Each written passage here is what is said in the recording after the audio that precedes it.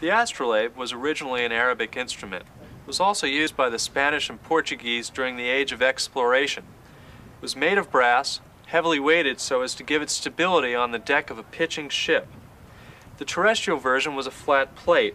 The mariner's version was pierced with holes to allow the wind to pass through so as not to affect its reading. Now let me take a sight. I turn towards the sun, allow the sun's rays to pass through the upper hole, line them up on the lower hole, and then read off the scale. Now that seemed easy, but imagine yourself on the deck of a pitching ship.